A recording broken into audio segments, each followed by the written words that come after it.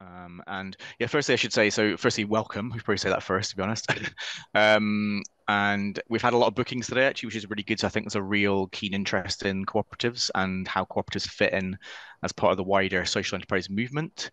We do have a lot of speakers today, actually. It's probably my fault, but I thought there was quite a lot of interesting voices out there in terms of the cooperative movement, support organizations, and grassroots social enterprises. So I think it's important to kind of hear all those different types of voices.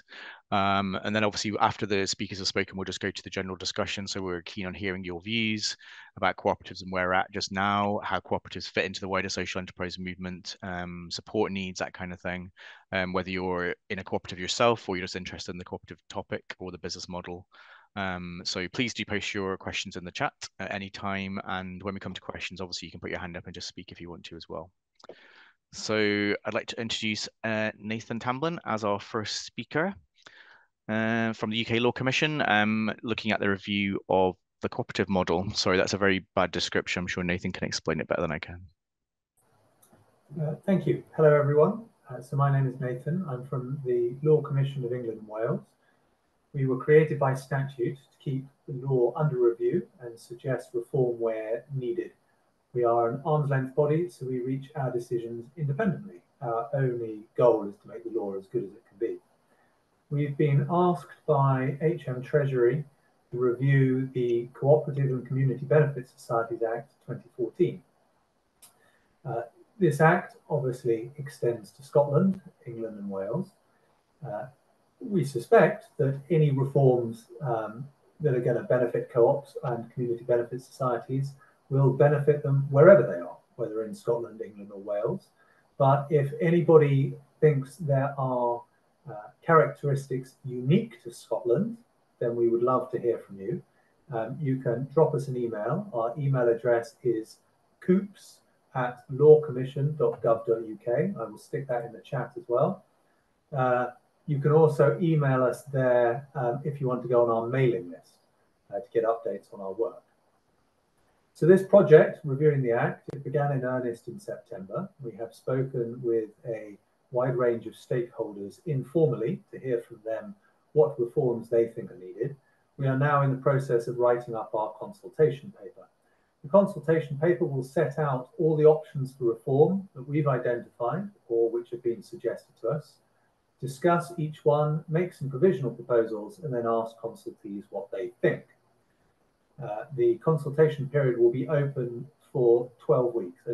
We're not expecting to publish the consultation paper until the summer. Once we do, it'll then be open for 12 weeks. Our provisional proposals in the consultation paper are genuinely provisional. They can and do change depending on what consultees tell us.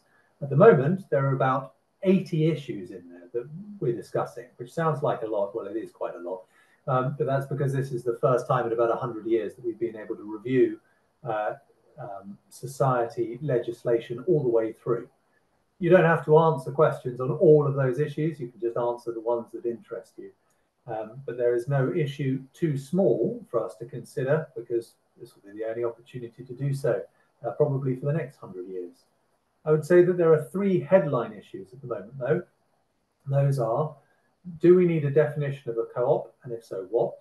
Do we need a definition of a community benefit society, and if so, what? And do we need to overhaul the law relating to society shares? If any of that sounds interesting to you, or you've got anything else you want to share with us, drop me a line. I think that's it for me for now. So I was just trying to find my unmute button there. Thank you, Nathan. That's really, really important, actually, I think, that review. So if anybody does have any views on the review, please do get in contact with Nathan. His email address is in the chat just now. So I don't think James is with us yet, has he? There's a few people just connecting, actually. But yeah, Stewart Macgregor, if you want to go next from Cooperative Development Scotland to talk about what CDS does. No worries. Thanks, Duncan.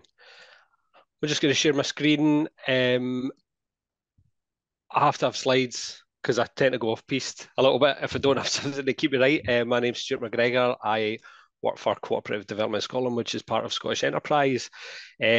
So a little bit of background to me, I used to work in social enterprise sector as an advisor, and then lastly as a funding manager for a major philanthropic grant funder in Scotland as well.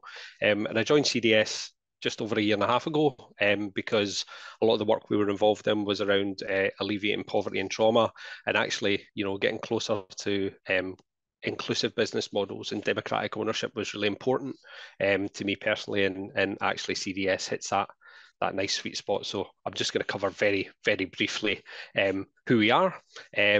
We're part of the Inclusive Models team within Scottish Enterprise, and we act on behalf of all of Scotland's enterprise agencies. So not only Scottish Enterprise, but Highlands and Islands Enterprise and South of Scotland Enterprise. So we provide support to companies and community groups who want to adopt employee ownership or cooperative business models. And we contribute quite significantly to the plural ownership pillar of community wealth building by supporting those companies and community groups who want to adopt those types of business models. So we've got lots of support, including practical support around cooperative models.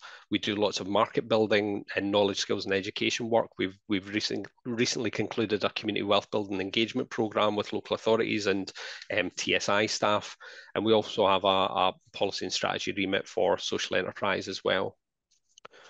So I thought I'd just cover very quickly, we're described as the Inclusive Models team with NSE, and our work contributes to that plural ownership pillar of community wealth building, sometimes known as inclusive ownership. And an inclusive business model basically tries to achieve greater equality through positive societal impact, fairer profit distribution, and shared and democratic ownership to ensure everybody within the organisation has a voice. So there are three key models widely attributed to inclusive business models. Those are on the screen just now: cooperatives, employee ownership, and social enterprise. And the majority of employee-owned companies are generally profitable commercial businesses. The key difference is who their shareholders are, which are the employees. Cooperatives are often formed to meet the economic needs of their members, such as providing goods and services at a fair price, whereas social enterprise, on the other hand, generally will have a broader social or environmental mission that goes beyond serving the immediate needs of their members. So the key differences between each model generally lie in ownership structure, profit share, and distribution as well. So you can see the kind of key distinctions that start to emerge. Social enterprises, on the other hand, reinvest profits into their social mission. So within CDS, as the Inclusive Business Model team, we've got that remit to support co-ops, employee ownership succession planning, and also the remit around social enterprise policy. So it's probably worth highlighting that there are some instances where an organisation can be both charitable and a cooperative. However, the key differences lie in their ownership structures, governance models, decision-making process, and profit distribution practices. So I wasn't sure how much to cover in the 5 or 6 minutes I have, but basically just to reaffirm, that co-ops come in all shapes and sizes. We've seen cooperative pubs, energy suppliers, taxi firms, bookstores, community gardens, distilleries. There's housing co-ops, healthcare co-ops, platform co-ops. And in Scotland, we'll be fairly familiar with credit unions, I guess, a popular model of non-profit cooperative business that have got a really long history in Scotland. So I personally feel that there's a cooperative model for all business ventures. Just to highlight some of the key ingredients for cooperatives, that their businesses are owned and controlled by their members using that kind of defined rights of participation through one member, one vote system. The primary purpose of a co-op is to meet the needs of those members, and the members can be customers, employees, residents, or suppliers. So all are receiving a direct benefit from being a member and have a say in how the co-ops run. So you start to understand that the co-ops are about the how rather than the what.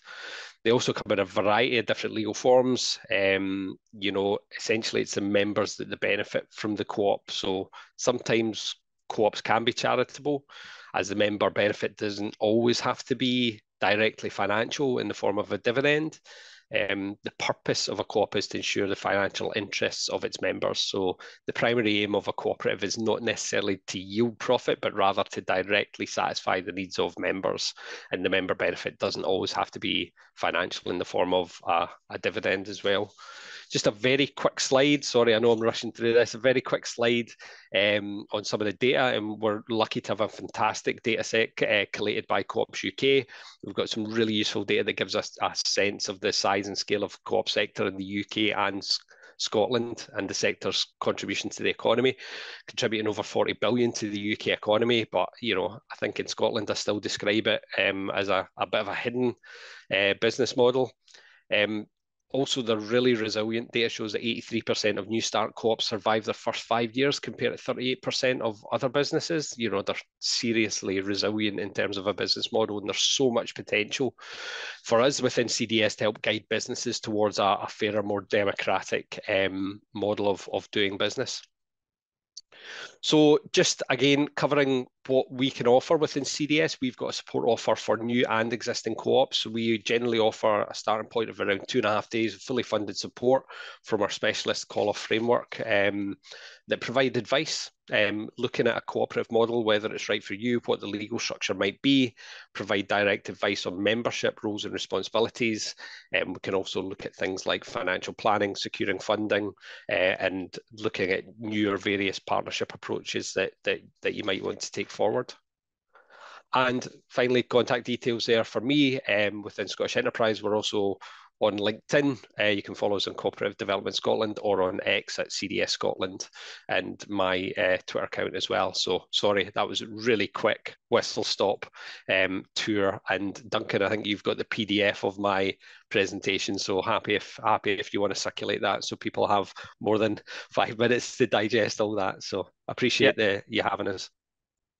Brilliant. Thanks, Stewart. Yeah, I can share that for sure. Yeah, sorry. I did brief the speakers to have a short amount of time each because we've got 5 speakers. So apologies for that. So we are rushing through a lot of information, but we have plenty of time for debate and discussion. So obviously you can ask questions to the speakers at any time as well after the presentations. So I think James Wright from Cooperatives UK is now with us. So James, if you were happy to go next. Yeah, sure. Thank you. Thank you, Duncan, and thank you for inviting us along to speak to you all today.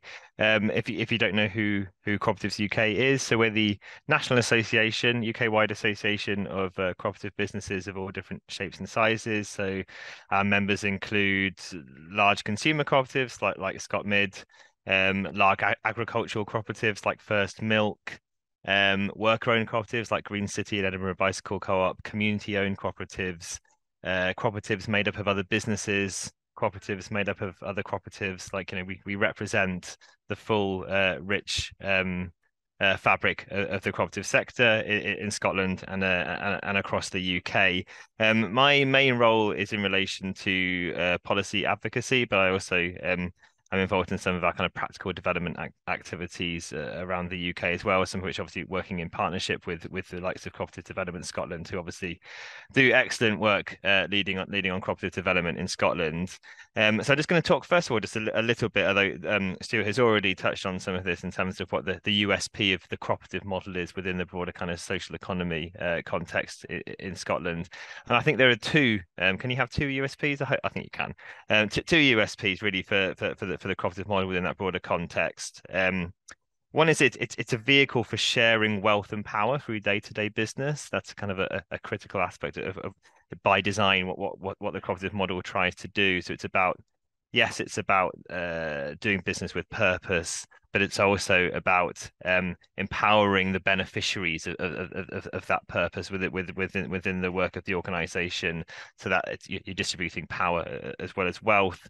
I think the second USP is the cooperative model is when it works really well, it's a great vehicle for facilitating collective action to address common problems or achieve common aspirations. So it's sharing wealth and power and a vehicle for collective action. Those are the 2 distinctive things that I think that the cooperative model is intended to do within that broader context of the social economy.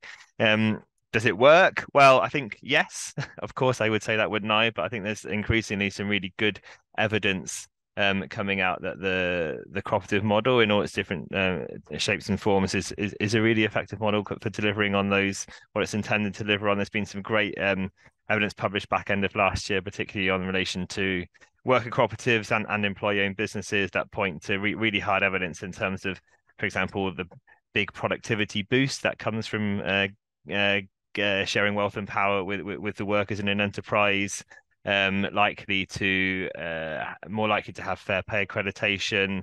Gender pay gaps in cooperative businesses are significantly smaller on average than in other businesses across the UK. cooperatives in Scotland on average have more employees than other businesses in Scotland. They're better at creating jobs, but also significantly more resilient as well. So cooperative startups are significantly more likely to survive the first years of trading than non-cooperative businesses. But also we've found over the last few years that cooperatives are significantly more likely to close down as well than businesses at large. And whereas certainly at the UK level, whereas the business population has actually shrunk in the last couple of years, that's not true of the cooperative business population. Within the specific Scottish context, sorry, there's a bit of background noise. Turnover in Scotland, 1.8 billion combined turnover from about 621 cooperatives, which sounds good, and it is good, but in the grand scheme of things, it is very, very small. Less than 1% of Scottish businesses are cooperatives. By international standards, the cooperative sector in Scotland is small, and actually, although it's growing faster than it is in most parts of the United Kingdom, is growing relatively slowly as well. So it very much is still, something of a best kept secret. We've recently done some analysis looking at the ratio of turnover to GDP in Scotland and other parts and France. So the ratio of co-op turnover to GDP per capita in Scotland is 130 times smaller than it is in France. So like the French cooperative sector is significantly larger, not just in terms of the number of cooperatives, but also in terms of the scale of the activity that they undertake. And I think that that's an important insight. There's some great things going on in Scotland, but the potential compared to where we are in Scotland and in other parts of the UK, and if we look to examples where there's a lot of room for growth. We are not experiencing the limits of cooperative potential in Scotland by any stretch of the imagination. We could do so much more. Scottish cooperative sector, significant presence in terms of agriculture. So there's some very large cooperatives comprised of farm businesses in Scotland, which is significant in their own right, but also play a really critical role in Scottish food and farming supply chains, etc. Scottish credit unions tend to be larger than credit unions in other parts of the United Kingdom. A lot of community cooperatives as well. Recent trends, formations definitely heading in the right direction, increasing year on year in Scotland. And comparable to other parts of the United Kingdom, formation rates in Scotland are significantly higher, and I do think that is down to the investment that Scottish government has put into Cooperative Development Scotland. Having that kind of specialist support for cooperative startups in the data makes a significant difference to behaviour, to activity in the economy. More people starting cooperatives in Scotland and in Wales and in other parts of the United Kingdom, and that's because those devolved nations fund cooperative development in a specialist and dedicated way. It makes a difference. Types of cooperative, I think the biggest growth area by far has been in terms of community co-ops, and I think that reflects just where society is, and that's where the model particularly addresses problems at this particular time. It's also to do with the success of things like community shares, and again, Scottish Government funds Community Shares Scotland, which does great work to promote that particular model. And that broader context of community empowerment in Scotland and community ownership in Scotland, the work that goes on behind that, I think just has driven a lot of that. We did some analysis of local authority areas across the country over the last 5 years, and where there have been the most cooperatives set up. There have been most cooperatives have been set up in Glasgow, Edinburgh, and I think in the top 5 Scottish borders, also appeared in there as well. So there's definitely, there's good stuff going on in Scotland. Like Scotland definitely just lead the way, but in terms of the rest of the United Kingdom, in terms of cooperative development, but within a context, I think, of the potential being much big greater. Key stuff that we've been involved with in Scotland at the moment in terms of policy has been this the Inclusive and Democratic Business Models Review, which Scottish Government has been running from last summer until now. Inclusive and Democratic Business Models, and another new term, includes cooperatives, social enterprise, employee-owned businesses. It's an independent panel which essentially is going to be making recommendations to Scottish governments for how they could grow all of those, or that combined group of businesses, and make them a more significant part of Scotland's economy. Process from our side, we've tried really hard to involve our members, cooperatives in Scotland, to make sure they've been able to have a voice in that process in lieu of any public consultation from Scottish government itself. That's been really useful, I think, really valuable. I think it's really changed, I think, actually, that what we thought our priorities would be going into the process, or clarified them in different ways. I think the recommendations that will go into Scottish government are really ambitious around, that levels of the level of growth that they should aim for in terms of inclusive and democratic businesses, and in terms of some of the specific challenges that need to be addressed around things like awareness and understanding of these models, the frequency with which these models are explored by potential social entrepreneurs, or when businesses are changing ownership, when communities are coming together and looking at their problems, etc. Great recommendations on things like capital, the nature of business support in Scotland, etc. I suppose my big concern, I think, at this point is this implementation gap. So the recommendations will go into Scottish government. One, those are just recommendations by an independent panel. It's then for Scottish government to decide what they do with those recommendations, whether they accept them or not. And even after that, if they say, yes, we're going to do some of these things, there's then the challenge, I think, of that being implemented in a way which is actually effective. And some of that, I think, comes down to things like the budgetary environment. And at the moment, obviously, the Scottish government continues to cut funding generally for enterprise agencies, etc., which just makes any recommendations we make around, more resource going into supporting inclusive and democratic businesses.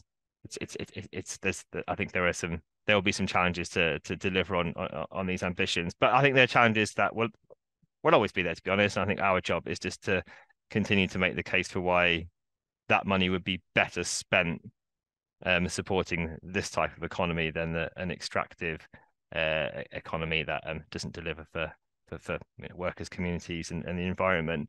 That's what we'll be trying to do. I think there's big opportunities, but I think obviously some challenges as well. I think I'll leave it there. Sorry about the background noise beforehand. It's okay. The background noise is never as bad as people think. No, thanks, James. I really appreciate that. So I think it's good for us to get those three different perspectives, which are really strategic perspectives, and really kind of policy perspectives, before we go to the kind of grassroots cooperative. I was going to say social enterprise there. Our grassroots cooperative movement.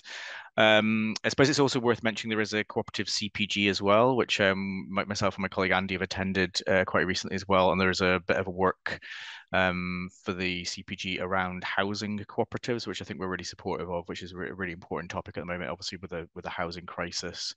I think that's a really important point James made around the implementation gap as well. So as he mentioned, the NSET review group, which we've been a member of as well, has been producing this report, which I think is quite an exciting report, quite radical, quite ambitious.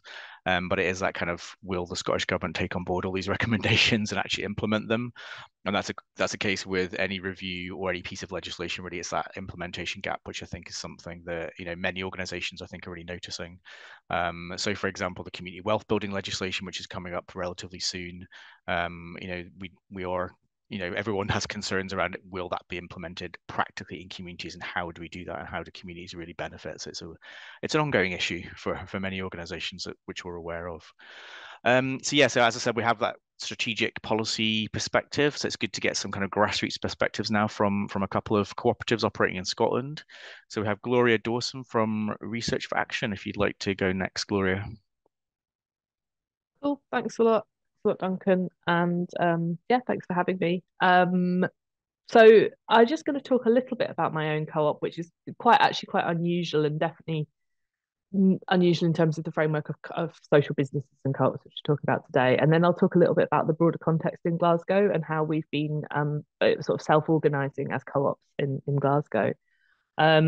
So Research for Action is a work co-op. We were formally founded in 2017, and we're a company limited by guarantee, which is pretty normal.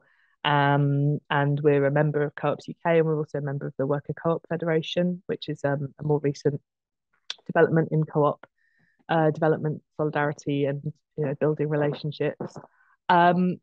So we are a research co-op. So we produce research and kind of interventions in the field of information rights, democracy, and especially with relationship to citizens and local government, and how those two kind of groups interact. So our work came out of looking at unsustainable debt in local authorities, and particularly like the loan regimes in local authorities that were crippling them financially. And then we've moved into more looking at things like different forms of financial accountability, including audits. And we've been part of the European Municipalist Network, so we're quite linked in terms of other groups in different countries. And that's involved mainly on our end promoting different models of radical democracy in different cities, notably places like Zagreb, Barcelona, and also Italian cities where there are people from the grassroots trying to radically reorientate the relationships between citizens and the local state. So we kind of, in terms of actually like the substance of our work, there's a lot of overlap with what co-ops are and the cooperative ethos. So it made sense as a research collective to constitute ourselves as a co-op. So I'll just briefly touch on kind of in terms of like how we're funded. We're not a business. We're mainly dependent on grant funding, and so we've been largely funded by two trusts and foundations in the last few years of our work. And there's only 3 of us, so we're like a very, very small group of people. So we chose to be a co-op because we were obviously kind of politically committed to the idea of like worker control and being in charge of our own work, and being able to control the direction of the organisation. We felt like the cooperative model, the sort of 7 cooperative principles, are an ethos which help both kind of solidify your principles and values, but also allow you to change and grow as an organisation. So we're not wedded to always being a 3-person research co-op. We do a lot of collaborations with other people, and we're open to becoming a different kind of working group of people. One thing I wanted to touch on, which maybe isn't emphasized so much, is that I think for all of us, there's quite an important aspect about what being a worker means in terms of how we care for each other and how we take care of our own health and well-being. So for us, it's really important to be able to write our own human resources and kind of policies and approaches to things like well-being and sick pay. And we try and basically allow ourselves to be as healthy as possible in the society that we live in. And so that means that we have written a sick pay policy that gives us, proper wages when we're sick, that allows us to work flexibly. I currently have a broken wrist, and we've kind of changed the way we work together because we all work remotely anyway, to kind of accommodate the fact that I basically can't type. And that just feels like actually so easy in an organisation where we all kind of have ethos of kind of care and responsibility. Some of the challenges of being in a co-op I wanted to touch on are having to do everything ourselves, even though there's a lot of support and a lot of information out there. Being your own HR, payroll, policy management, fundraising, etc., it can be quite draining and quite stressful for a small team.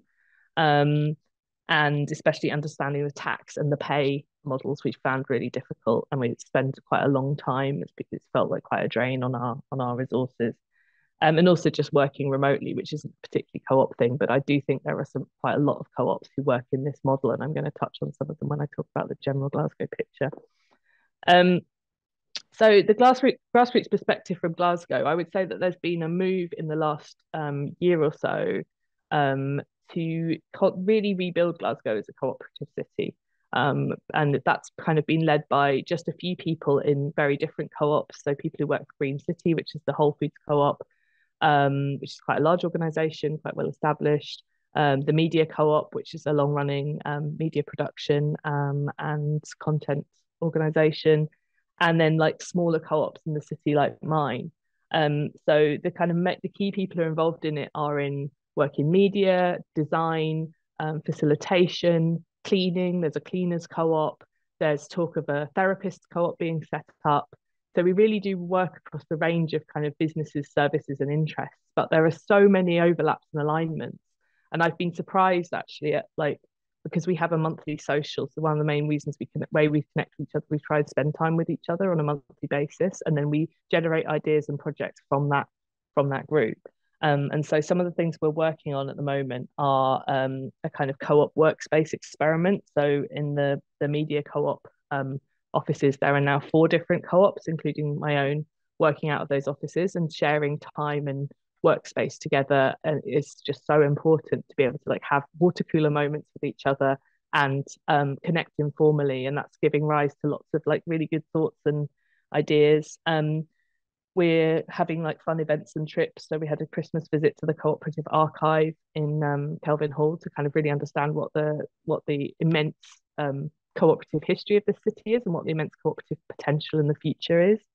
We're also trying to get city councillors and businesses more interested in co-ops in Glasgow. So we're holding an event on the 25th of June to showcase Glasgow's co-ops and the co-op potential in the city. And we're also kind of knocking around this idea of having basically a building and a space for the co-op movement in the city, and that would ideally at the moment involve offices and workspaces, but also potentially housing as well, which is very ambitious. But I think that something that we all share and has been touched on by previous speakers is the visibility of cooperatives as an option and as a real possibility for people who maybe are more like CICs, social enterprises, or thinking their way into that sector is still quite marginal. And I don't think it has to be that way.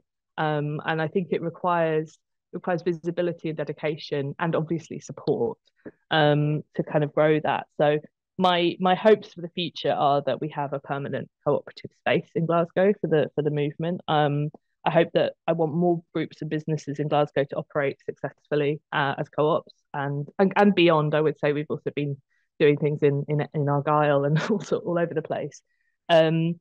And also that more people know about co-ops. That's just like a simple aspiration. And personally, I'd like to have like a stable income and a life in the cooperative movement for the longer term, because I think that's really important. So yeah, that's me, and I'm happy to answer any questions.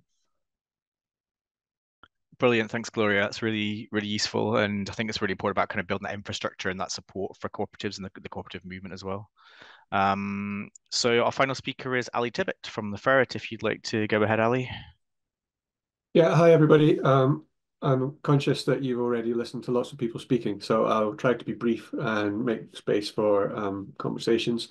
I am one of the founding co-directors of the Ferret, which is an investigative media cooperative. It was founded in 2015 with a grant from Cooperatives UK. Back in the day, who ran a small grant scheme, and we're still members of Cooperatives UK. Our sister cooperative, if you like, is the Bristol Cable, who also got a grant from the same scheme down south. We do have slightly different cooperative models though, and it's probably worth digging into that. We deliberately held off launching until the Scottish independence referendum had passed us, and you may remember there was a fairly fevered atmosphere in the media around that time. I should make it clear that the Ferret is non-partisan and has no opinion deliberately on whether Scotland should be independent or not. And we waited to launch because everything was so polarized at that time. And the model that we adopted is actually a response to that kind of polarization that we saw in the media and in politics at that time, which has arguably continued through Brexit and all the rest of it. So the model that we have is what's called a multi-stakeholder cooperative, which I don't think has quite come up yet. Traditionally, people think of cooperatives as either workers' cooperatives or as community benefit cooperatives, broadly speaking. The difference being, of course, that the workers own a cooperative or the customers own the cooperative. In the Ferret, the multi-stakeholder cooperative model that we have is a mixture of both of those things. So we have 2 different kinds of directors. We have journalist directors who are elected from the journalist members. and you become a journalist member if you have produced more than 3 stories for the Ferret, and you apply for membership. However, one of the key things that we wanted to do to differentiate ourselves, and I suppose it's worth mentioning that when we were thinking about this model, we were actually advised by an independent consultant who will remain nameless, not to initially launch as a cooperative and just to set up as a company registered by guarantee. But we were really clear that we actually wanted this model as a USP in the media space. Back at that time, there was almost no media which had a paywall. It's amazing how quickly things have changed when I look back on it. We were we had a paywall, and what we wanted to say to people was, investigative journalism is under threat. All the main large corporate news organizations are owned by private equity, often from far away. It's very extractive, actually. The interests of those owners may not represent the interests of local people. If you want public interest journalism that's good, that's high quality, and that serves your interests, then if you invest in this, not only do you become a subscriber with a sort of passive recipient of information, you become a part owner of the business, and you can stand for election as a reader director and help set the priorities of the organization along with the journalists. We also have independent directors to bring in extra skills. And we started off with that £1,500 grant from Cooperatives UK. These days, we're still a pretty small organisation, so we have a turnover of around £200,000 or £300,000 every year. Approximately 2/5 of the money comes from our subscribers. We have about 2,000, just over 2,000 paying members. We have a good chunk of cash comes from grants. And then we have about 10% of our money comes from content sales to other media organizations. So we still work very closely, for example, with NewsQuest and other organizations, other media organizations. We've worked with the BBC in the past, for example, on co-productions. But the important thing to us is that we built in at the start a governance model and an organization which can't be taken over. And will always serve, balance the interests, if you like, of readers and journalists to produce public interest news. And I think we've been reasonably successful on that front. It was an experiment. We weren't sure where it was going to go in 2015. It's still, the fact that it still exists is testament to all the sweat equity that we've put into it. I think some of the challenges that Gloria mentioned, I would echo that. I think when we were setting up, we had a little bit of difficulty because cooperatives are a kind of secret model, if you like, even just dealing with things like online payment providers who didn't have a category for a cooperative. We had to explain to them what we were when we were trying to set up to take direct debit payments, for example. And again, we've had, managing HR properly and fairly and effectively in a way. It's been a bit of a journey for us. We've actually ended up outsourcing that because we found it much easier just to outsource that so that we could focus on the journalism. That said, we do feel like we've built a sustainable foundation for public interest news journalism. One of the interesting things is, I suppose, is that we have concluded now that everybody else is requiring, there's a subscription. Everybody now is asking for subscriptions for the media. And one of the things that we've realized is that we're probably going to rely on institutional funding, as in philanthropy, as a part of the model for a lot longer than we anticipated. And so we're now trying to work out how we can slightly convert our model to bring in a charitable structure into that.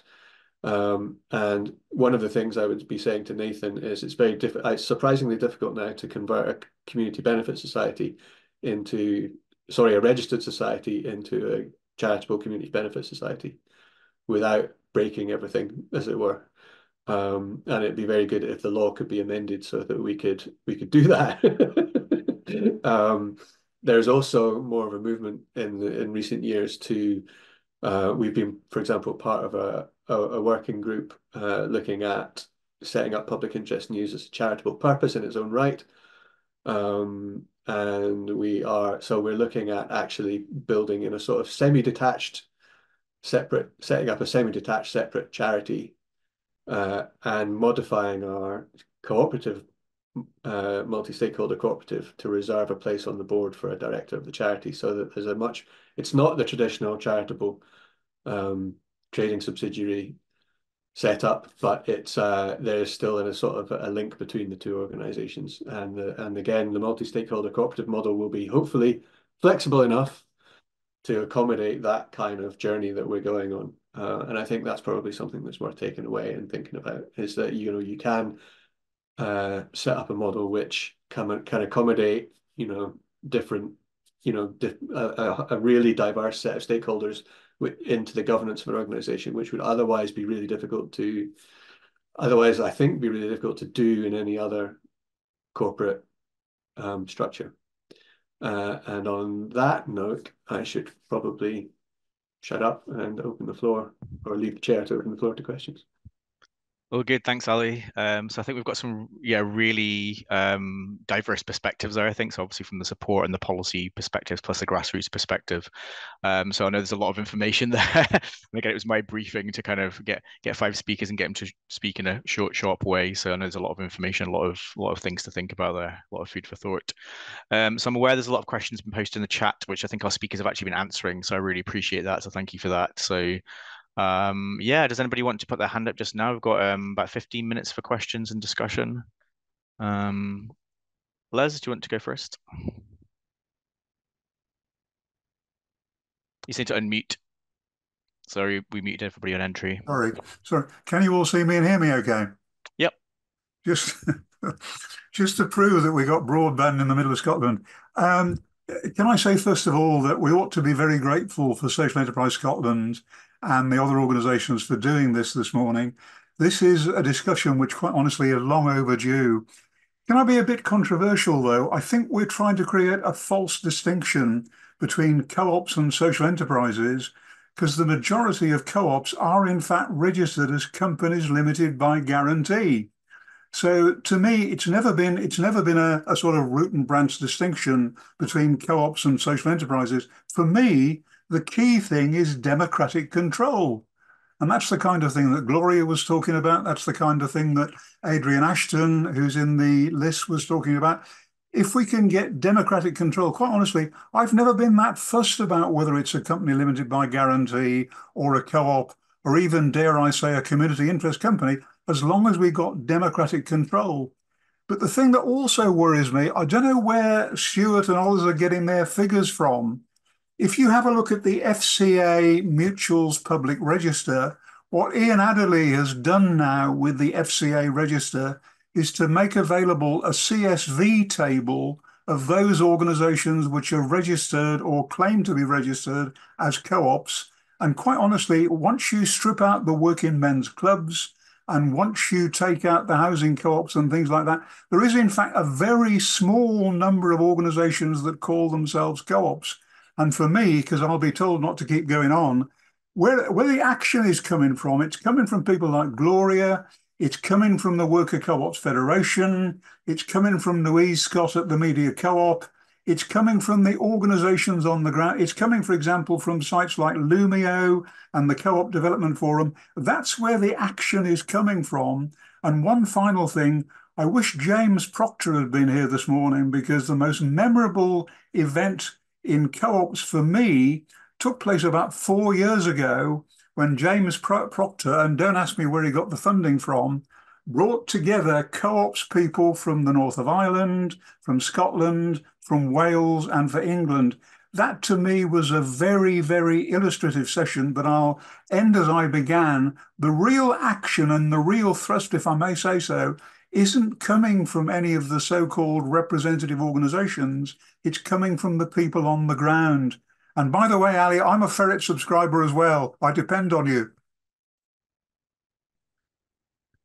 Thanks, Les. I think that point about cooperatives being part of the social enterprise movement, absolutely. I think we agree with that. Certainly, we always say that most cooperatives are social enterprises. Absolutely, yeah. It's just really examining different aspects of the social enterprise community, I think. And today we're just having that real focus on cooperatives really. So, but yeah, I think it's good as well that we've been coming together more with the cooperative organisations as well as social enterprise, support organisations as well. So around the NSET review, which James had mentioned, we have been reviewing cooperatives, employee-owned businesses, and social enterprises, all those democratically owned models that you mentioned. I think we have been bringing those together in this review, which is really important.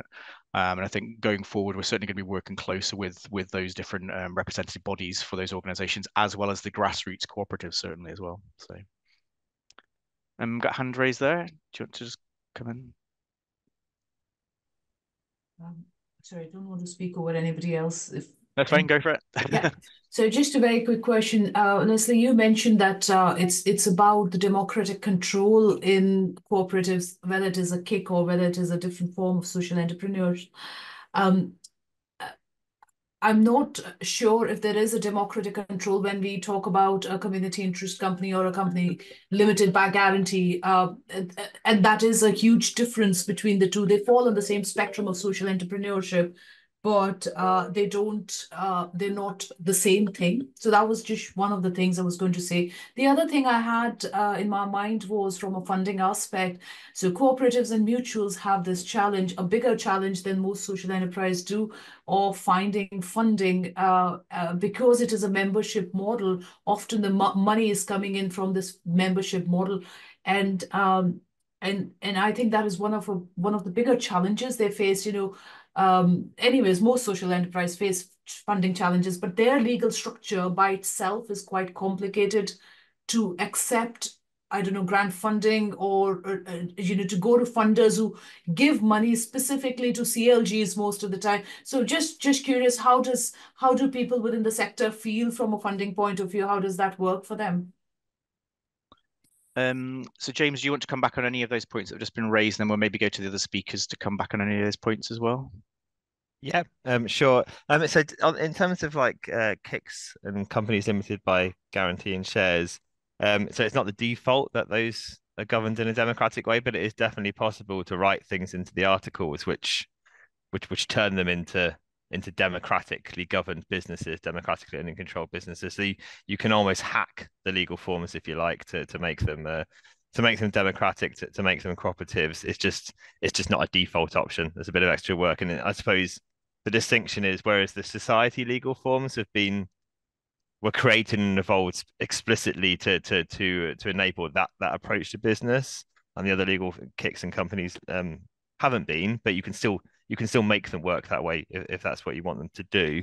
On the capital side, I think it's a little bit more nuanced. I think some types of cooperative actually enable forms of capital raising better than other types of social enterprise. Particularly, I think if you look at something like the community cooperative model, community shares, what you're really doing there is by having by creating a vehicle, an entity which shares ownership and control with a broader group of people, with the people who have a stake in what the cooperative is trying to do, and then inviting them to contribute capital. You can actually crowdfund equity, patient, mission-aligned equity from a broader group of people than you might otherwise be able to do. So I think there are ways in using the cooperative model to actually raise capital in more effective ways. But yeah, for some types of cooperative, there are definitely challenges. They're not insurmountable. I think it is possible, if you look around the world, for example, worker cooperatives to bring in some additional investment from the outside, as long as it's done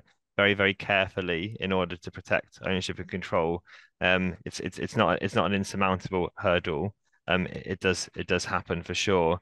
I think there are also just some challenges around, particularly in the funding space, different types of grant maker, public and NGO, not necessarily always understanding the distinctions between some of the different legal forms, and therefore that drawing their eligibility criteria in ways which are unnecessary, and that excludes some types of some model, or doesn't appreciate them or understand them fully.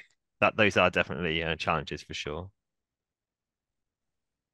Thanks, James. Ali, do you want to come in on any of those points raised?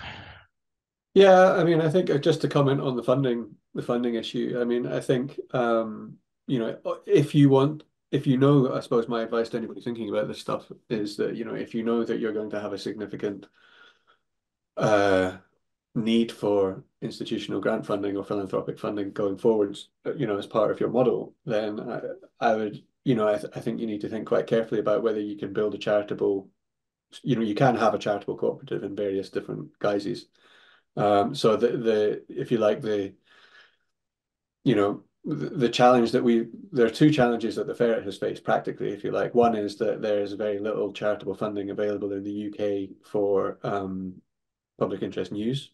There isn't a culture of philanthropic giving towards public interest news anyway in the UK, whether we were a cooperative or a charity. And in fact, our biggest, most significant funding comes from philanthropic sources in the US. So there's some big, there's a US there's a culture in the US of supporting public interest news around the world, but particularly in the US. So, the biggest grants we've had have actually come from the US sometimes via charitable sponsor, sometimes directly. And really, one of the reasons we were looking at setting up a charitable body that is more closely linked to what we do is simply because we don't want to have to work through those kind of complicated sort of charitable sponsored bodies to get access to that kind of cash. That said, I would echo, so I suppose, if I have a plea, if you like, to representative bodies, one of them would be, there's a bit of work being done already through, for example, the Public Interest News Foundation down south, which is really working quite hard to promote that culture of philanthropic support for news in particular, but also I think there's something to be said for reassuring traditional grant givers that it's okay to give money to cooperatives, because they also have most of them have a social purpose, or at least as not to rule them out completely. Obviously, when it comes to workers' co-ops, it's a slightly different situation, for example, but I think rather, one of the reasons that we are looking at setting up this sort of slightly detached charitable organisation is because we recognise that in Scotland, in particular, some of the big institutional funders, the likes of your Robertson Trusts and what have you, are unlikely to give money to a cooperative at the moment. And we could spend a lot of time trying to persuade them to do that, but it's much easier just to set up a schio or something, so that we don't have to play that game. And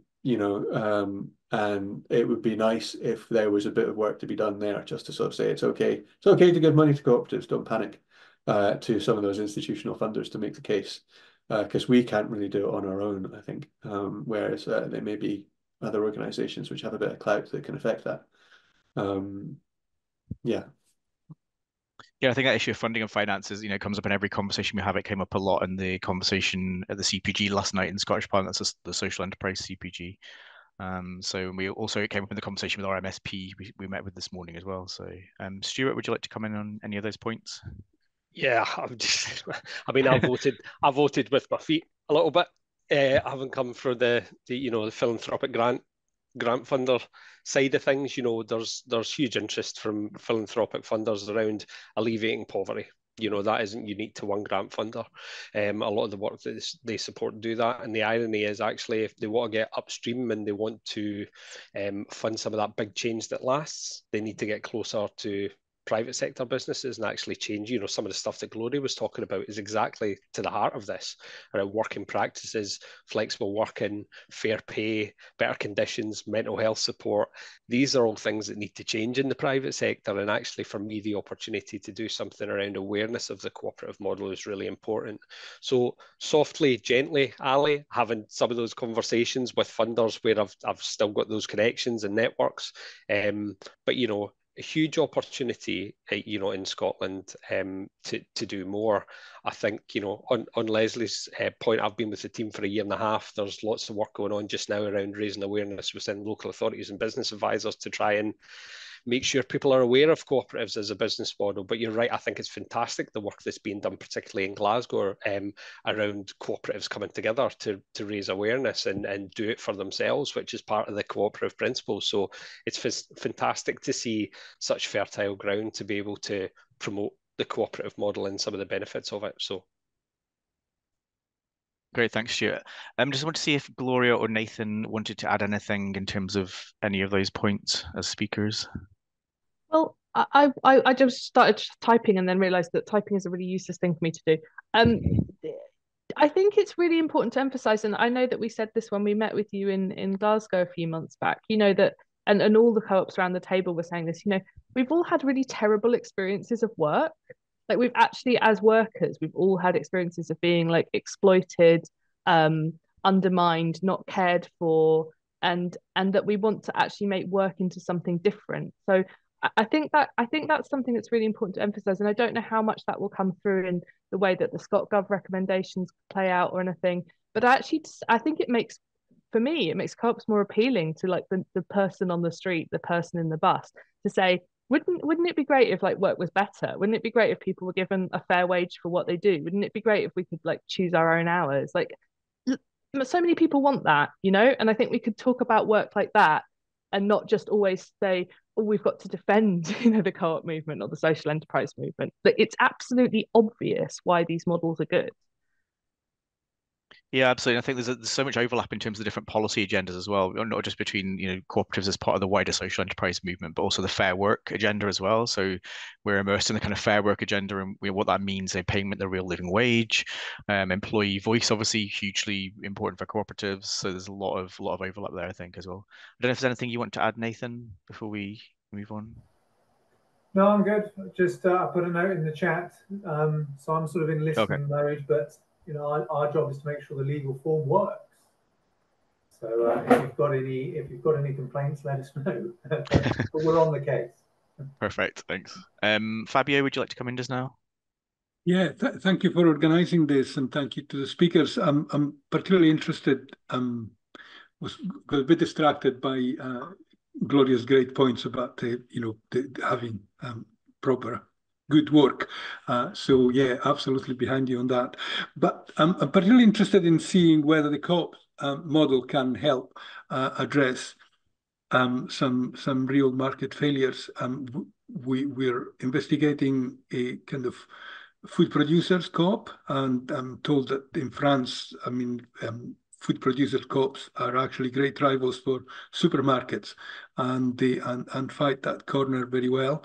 And also we are aware that the kind of car share kind of organizations, we have a great one here at the moment, and it's on its way out.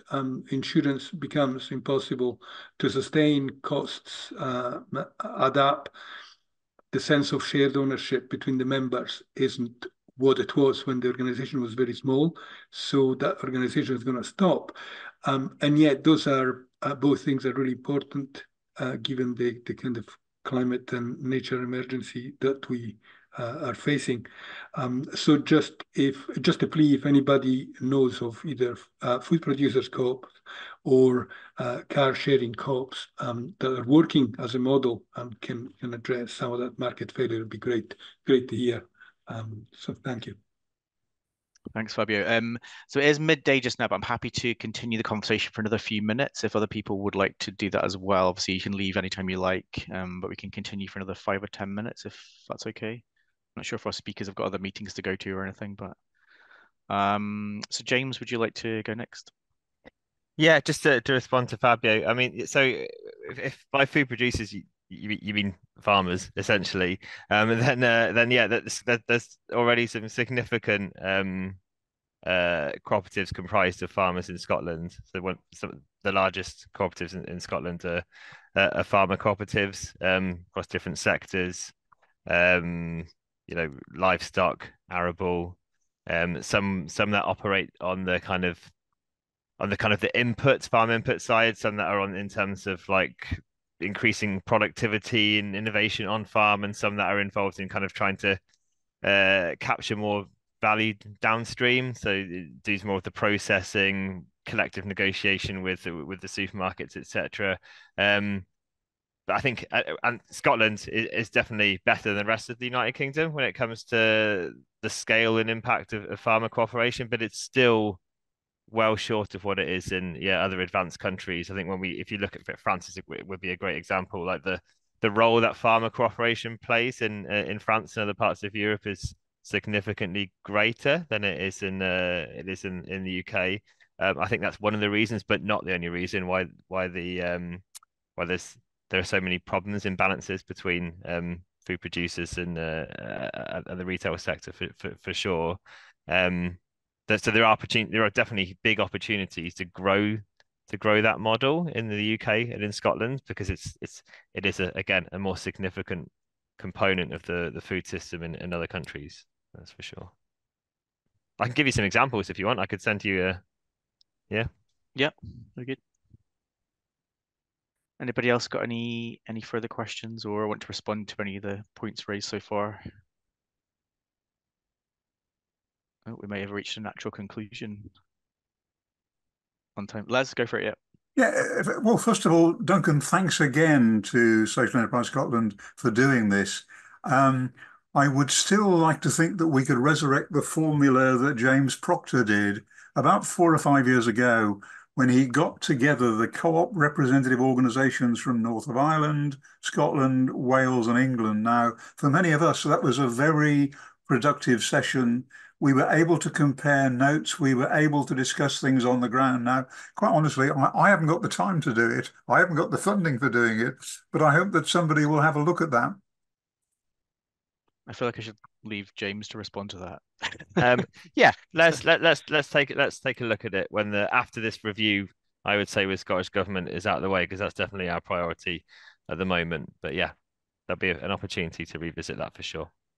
Yeah, and I think that review, again, just to mention it again, I think is really important that we are bringing together these three distinct, kind of business models. Obviously, as you said, many cooperatives are part of the social enterprise movement anyway, but around this kind of label, which we're not sure if we like or not, called IDBM, inclusive democratic business models, to coin another phrase, and other types of business models, ethical business models as well. So I think it's quite good for us, as I mentioned, going forward to kind of work in that vein, actually. So would anybody like to make any final points or raise any final questions before we wind up? Again, we'll send around an email with a lot of these resources after this webinar as well, and I'll share the speakers' email addresses if that's okay, unless you really don't want us to do that. And obviously the presentation slides as well. Fabio, would you like to come in? Just a techie question. I used to be able to save the chat, but somebody can just let me know how to do that in the future. It'd be great. I'm not sure where that button is going. Yeah, I think it automatically saves when we close. I can maybe try and I think the file just saves, so I can maybe email the file for that as well. I think hopefully our settings. I'll stay online and speak to my colleagues about that before I end the session. Thank you. I'm looking at Andy actually, but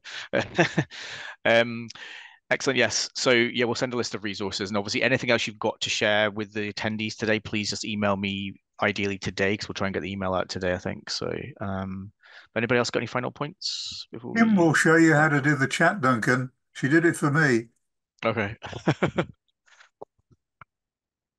Anyone else? No. Well, thanks very much for coming along today. A really big thanks to our speakers. I think that was a really valuable session. I know that I did brief you to speak very quickly. I only gave you a few minutes. We had more speakers than usual, I think. So we did have 5 speakers. But I think that's just a really good mix, a really good diversity of voices there, in terms of the different, perspectives from in terms of the cooperative movement. So obviously, as I mentioned, policy, strategy, and grassroots. I think that's really vital to get that. And again, we'll work, with Cooperatives UK and others to kind of bring forward more webinars, hopefully around this topic in future. So thanks everybody, and have a good day.